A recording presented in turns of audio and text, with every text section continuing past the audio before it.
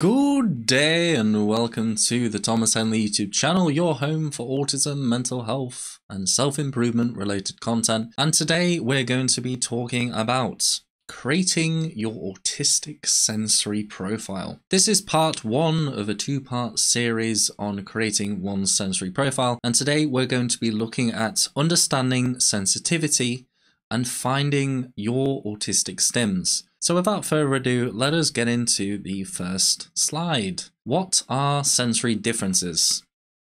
So medically, this is classified as sensory processing disorder, SPD. This is a medical terminology, medical language. Within the autistic community, the socio-political world of autism, a lot of advocates like to reterm pathologizing terms into something which is a little bit more neutral. Instead of SPD, people would characterize this as sensory differences because it's non-pathological. It's kind of in this neutral space, and it should really be in this neutral space because it's not always a positive or a negative thing outright, and it's very varied based on the individual. Sensory differences tend to come in one of two flavors, one being hypersensitivities, more sensitive, the other being hyposensitivity, so insensitive or less sensitive. You can also be, in terms of your behaviors, a little bit more sensory seeking, so you seek out certain sensory stimuli, or you can be a lot more avoidant, so you can avoid a lot of sensory stimuli that a lot of people like. And I've just realized I've forgotten to turn my light on.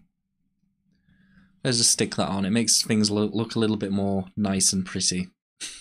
But there is another term related to sensory differences, and that is sensory defensiveness. Basically, someone's predilection for only wanting sensory input when it's something that they want or as a result of an action that they do.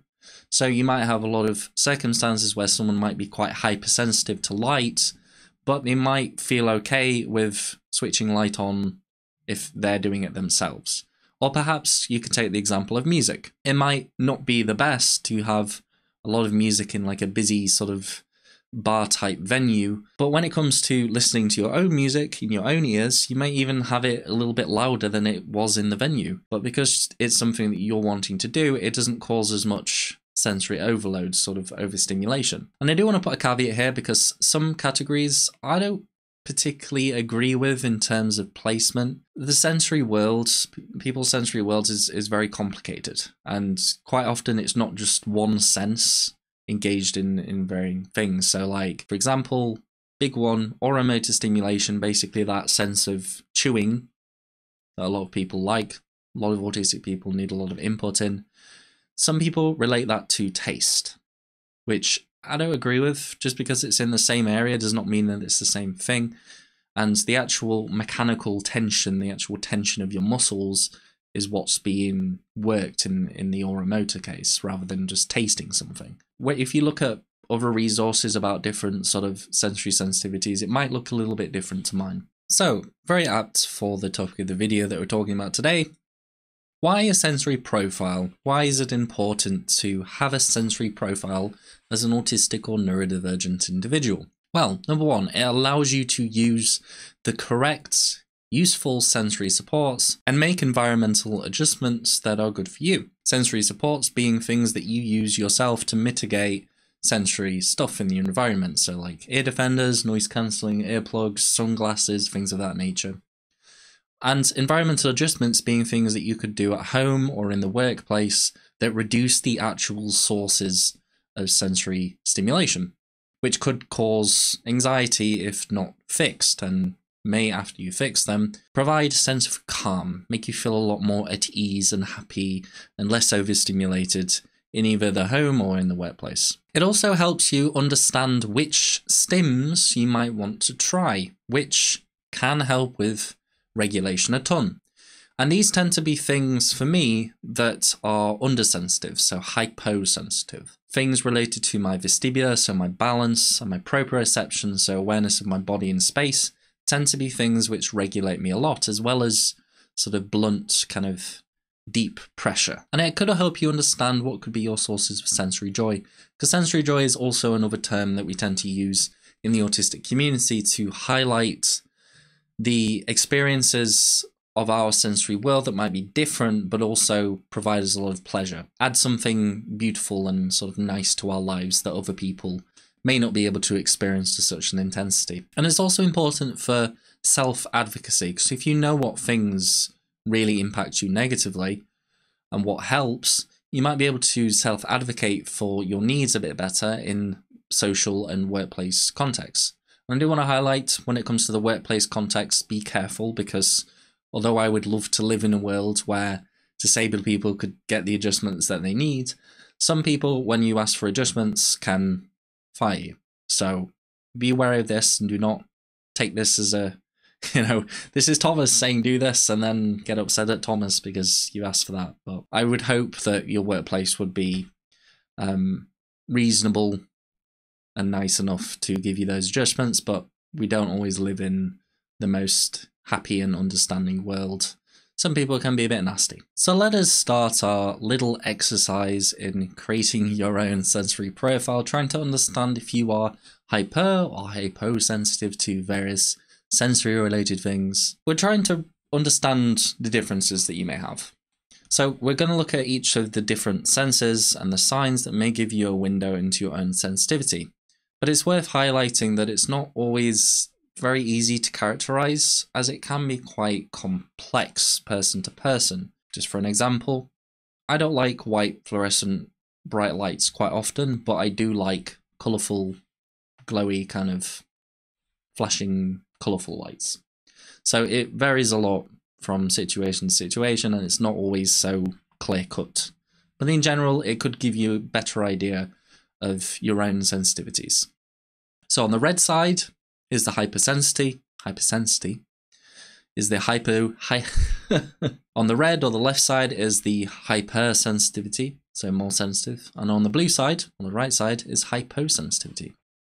Are you ready?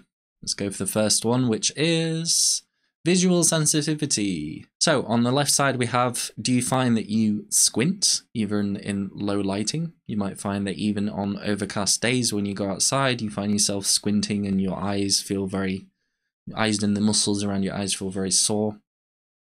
Most people's lighting preferences inside might be a little bit too bright. Their sort of level of light might be way too high for you. Does visual clutter and messiness get to you? It doesn't necessarily mean that you're going to be good at cleaning or anything like that, but if it does give you some semblance of stress just to have like a messy room or a messy place, more than how most people would react, could be a factor, possibly. A lot of people have that anyway. You could have fragmented or distorted vision when it comes to looking at things which are quite bright, or just looking at things in general.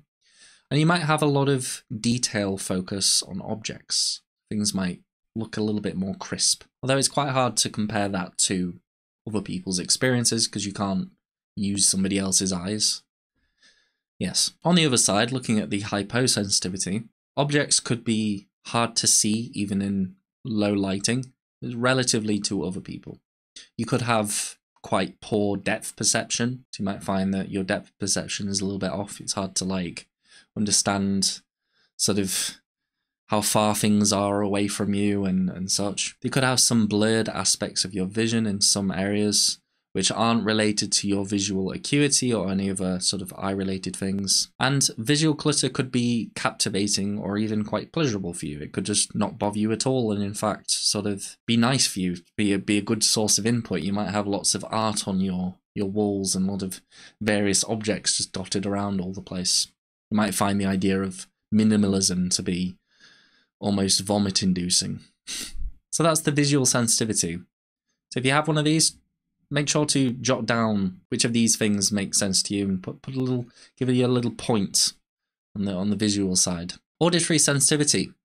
For the hypersensitivity, noise seems to be magnified or distorted when compared to your peers. Even at sort of relatively normal volumes of music, it can sort of feel a little bit like the music's been sort of amplified, or the atmosphere's been amplified in your brain and sort of distorted and all over the place. You could be very, very good at noticing small and distant sounds. You could have a really tough time cutting out background noise, which is quite common to a lot of autistic people, as we don't tend to sort of get used to our environment as much as non-autistic individuals might do. It's this idea of sort of habituation you might have heard of. You could get a lot of stress, overstimulation in noisy environments, and you might find that you wear headphones or earphones 24/7, just all the time. It's just something that you do, just because you like music, of course, not because the world is noisy and all over the place. The other side, hypersensitivity, you don't hear things that other people can hear. It could be sort of related to your acuity, like picking up on different things. You enjoy making music or playing loud music.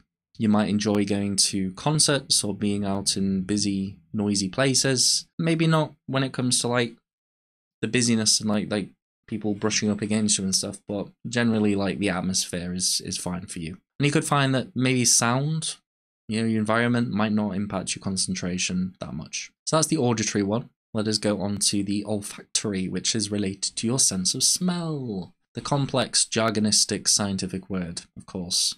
I've got to go with that one. On the hypersensitive side, you might find that smells really bother you and can even make you feel sick quite easily compared to most people. And all of these are going to be, as you can see, quite relative to other people.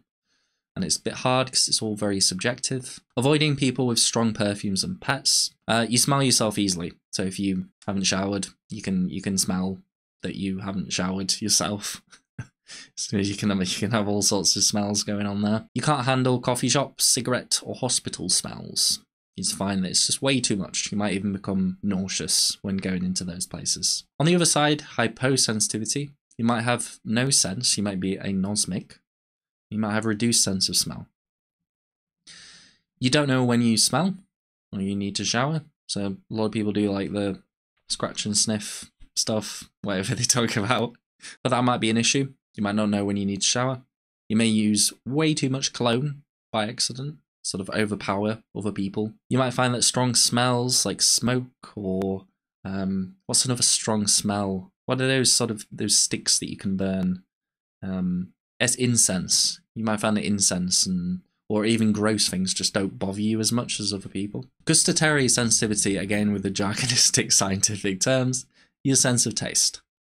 Hypersensitivity, you may need to separate food items from each other. You might find that when they're in combination, those combination of flavors and even to some degree the textures might just be a little bit too much for you. You may gravitate towards bland tasting foods quite often.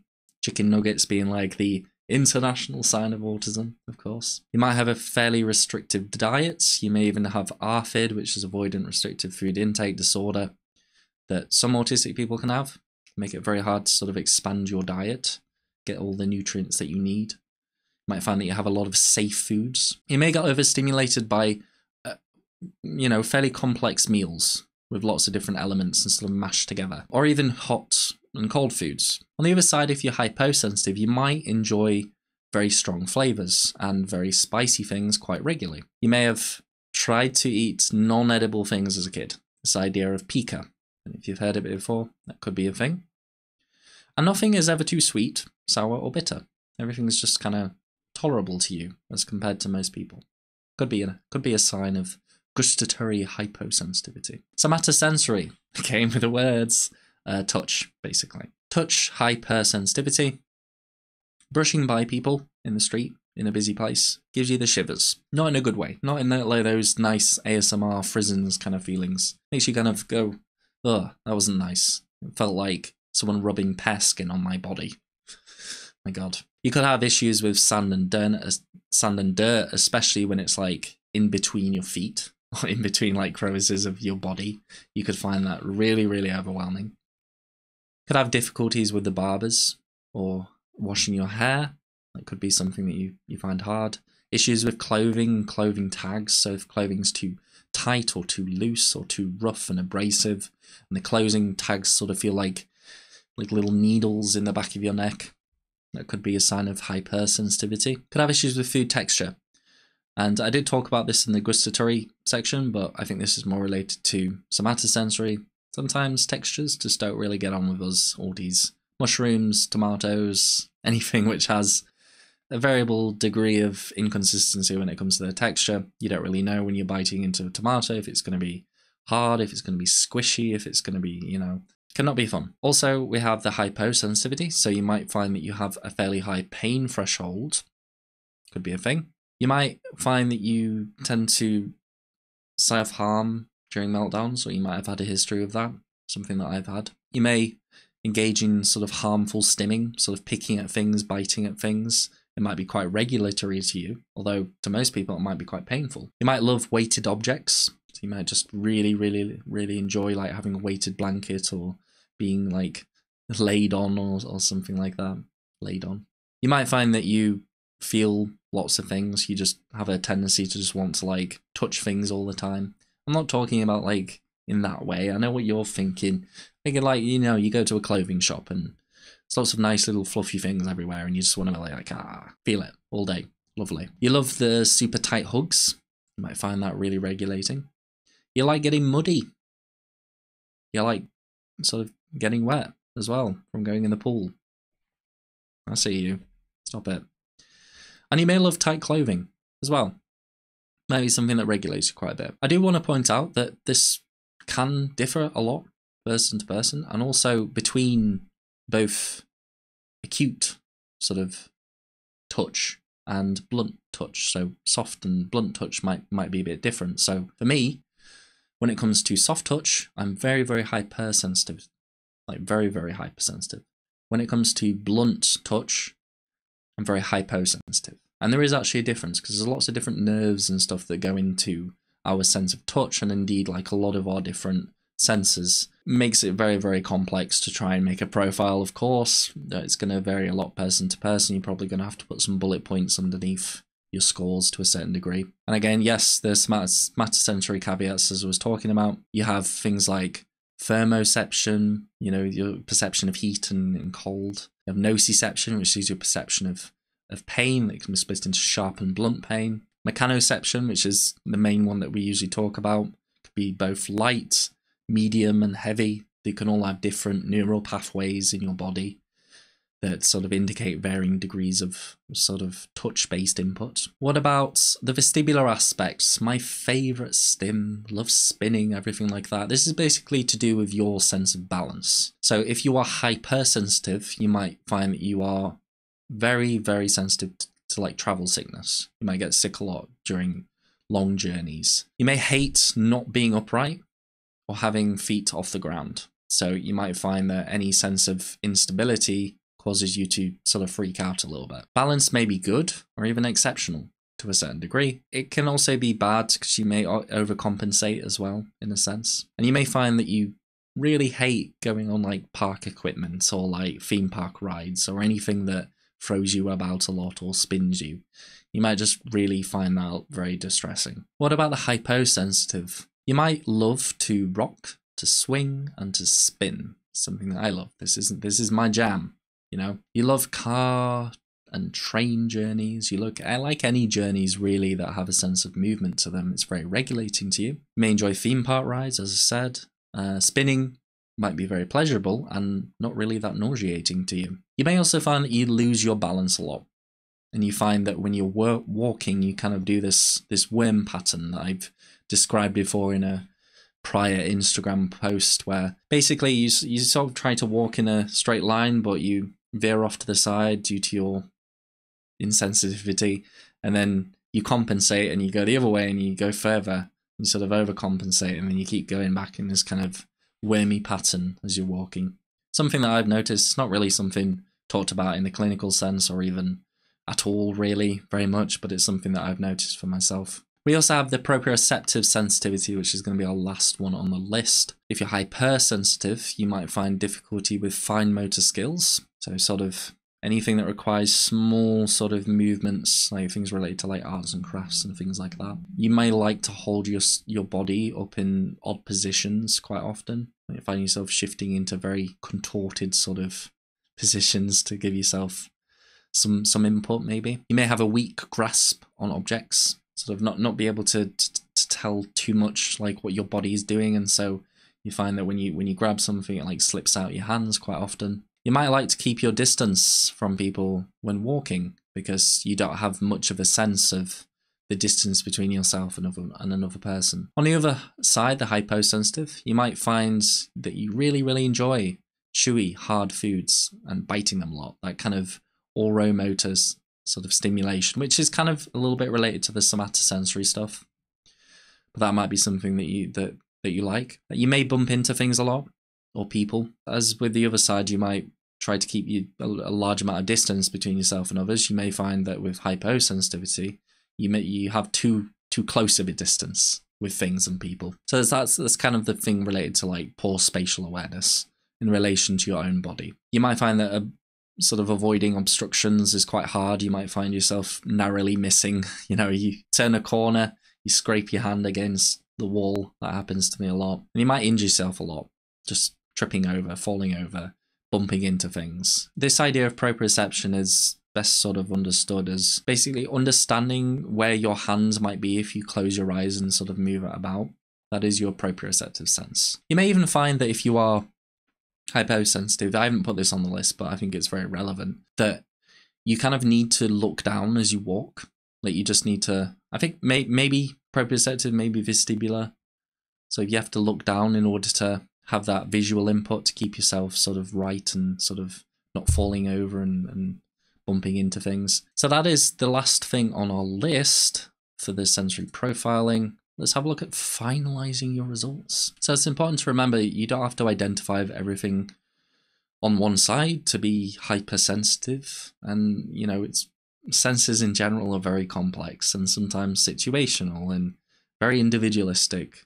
Each sense has all sorts of different inputs, and usually things that we experience in life are a combination of lots of different senses in one. But in general, using these as sort of a rough guide to get you to think about these things and consider whether you are hyper or hyposensitive, it can be quite helpful. Related to like fine motor skills in proprioception, because I'm very insensitive, I'm a very heavy-handed person myself. But when it comes to gross motor skills, I'm not too bad because I've had a lot of practice sort of doing my taekwondo, doing my kicks, lifting weights.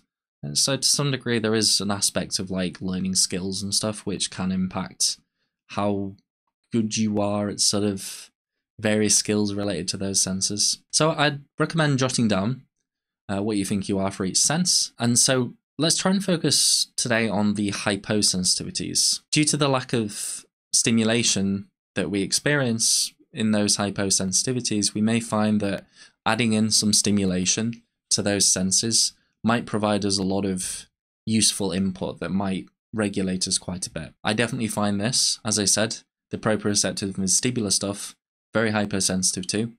That means that I really, really enjoy any stims that relate to that. They really, really regulate me. I'm going to highlight in bold discrete options for stimming, because I do realize in a perfect world we'd be able to stim in whatever way suits us and just have a grand old time doing what helps us. But sadly, sometimes this world can be quite dangerous and people can make a lot of judgments, so I understand that. And so I've highlighted some of the more discrete ones just for anybody who is worried about that stuff. Stims for vision. These are just some ideas. They're not everything. You can think about these, you can have an idea, but maybe try these out and see if these work for you. Could be things like having flashing or colourful bedroom lights, or disco bulbs, fairy lights, mirrors, spinning objects, kaleidoscopes, fibre optic lights, rainbow makers, galaxy lamps. All of those things might really, really help you. Flicking your fingers in front of your eyes, sometimes for autistic people that can be a really good source of sensory input. You could watch some satisfying videos or sort of moving objects that you see sort of on Instagram. You might already be doing that yourself because you're just naturally sort of drawn to that, but could be a thing to try. Lava lamps, shiny objects, any type of fluorescence, those might be things to try and check out. For audition, for hearing, it could be things like music or ASMR. Some people find ASMR very sort of relaxing. You get that experience of frisons, that sort of tingling sort of sensation in your body. Some people like it, some people don't. I love it. It's great. Verbal stimming, so it could be related to like making noises, humming, singing songs. White noise machines, that could be another thing, especially during sleep, or just playing white noise in your ears when you're working or when you're out and about. Clicking, clapping, can be out in nature a lot, so listening to the beautiful world that we live in. Or by the water, I really like the sound of water, that's very regulating for me. Smell, using or wearing essential oils or perfumes could be an option for you. Using scented candles or aromatherapy at home. You could smell things around in nature. You could get some houseplants, some very nice smelling houseplants. Eating fragrant foods, so opting for things which are a little bit more spicy or sort of, smelly in a good way. Using fragrant hygiene products or bath bombs, that could be something that you quite enjoy, sort of having a nice bath and getting a few smellies in there. You're probably doing it yourself if you like that. Spending time in the coffee shop. You could drink some herbal teas. You could get into doing cooking as a hobby. For taste, all of these things, pretty discreet. Got mints, chewing sort of juicy gum, hard sweets, sour fruits. Sour fruits. Eating meals with lots of different flavors and items, sort of a kind of like a pick and mix mentality. You might find like a lot of Asian cuisine that sort of has different segments for like different parts of the food. You might find that to be quite nice. Flavored water or juice if you struggle with the hydration, that could be a good thing.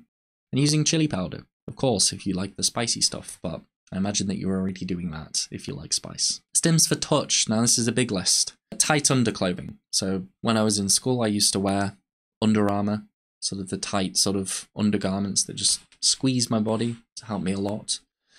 That kind of deep pressure. Acupressure rings. These are absolutely amazing. I do have a lot of these things actually linked down in my bio if you want to go check out my Amazon storefront. A lot of these things are already on there if you want to go check them out. You don't have to get them from that place, but it does help me out. Do get a little bit of commission from them. Or soft clothes. You could get some soft clothing. Opt for comfort rather than style. Could use brushes, textured objects, putty, blue tack, sort of fiddling with it. Could have fans related to sort of thermoregulation. That's something that I really enjoy. Tiger balm, menthol balm.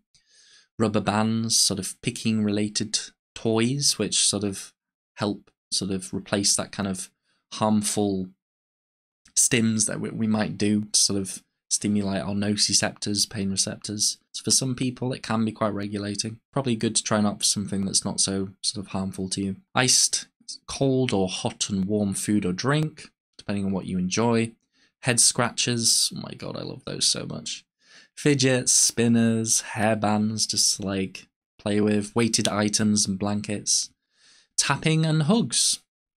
You might be a hugger. Ask for a tight hug from someone that you love. It's probably one of my regulating things that I enjoy doing socially. Sims for vestibular. Things like trampolining, climbing, gymnastics. Could be going to theme parks if you can, if you've got the money for it and you can deal with the waiting.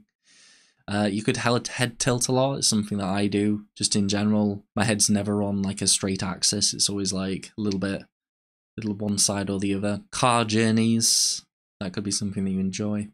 Spinning, park equipment, sensory swings, which I would really, really love something like that, but I don't have anywhere to put it. And wobble cushions for when you're sort of sat at a desk. Proprioception, last one here.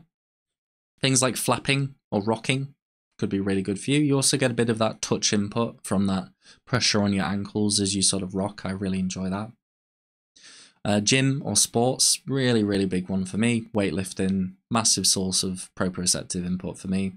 Or taekwondo or Muay Thai, any of those, they're really great. Sort of help regulate me a lot. Stretching, yoga. It could just be, it doesn't have to be proper like yoga stretches or anything. It could just be like, whoa, I'm gonna stretch my back off a little bit just now and again. That could be a good source of input for you. Could have under the table desk balance boards or rocking chairs again in my links down below. Chewables, gum, opting for crunchy and chewy foods. You could try to tense and untense your muscles, just to kind of, it's a very sort of anxiety reducing sort of practice that some people recommend. It's also good for proprioceptive and sort of touch-based input. Pressure-based items, which again is also touch-related, so weighted blankets, things like that. So what about hypers? What can you do with the hypersensitive aspect of it? We've looked at the sensory profile, we looked at possible stims that we can get from hyposensitivities. What do we do with the hypersensitive stuff? Well, you may find that hypersensitive things might still be quite regulatory. In my experience, hypos tend to be the ones which my body craves the most, but just because it's more sensitive doesn't mean that having that input doesn't regulate me.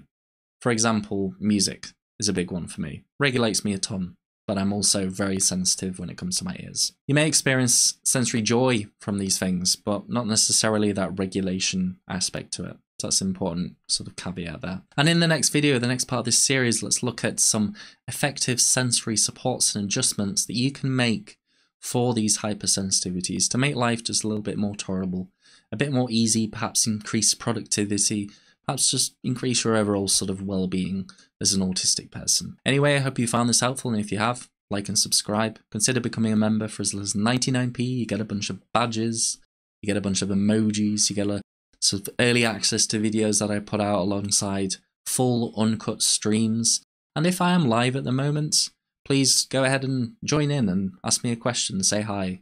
I'm quite sort of approachable, easy to talk to, and we've got a lovely community already over there. Anyway, hope you have a great day, and I'll see you next time for part 2.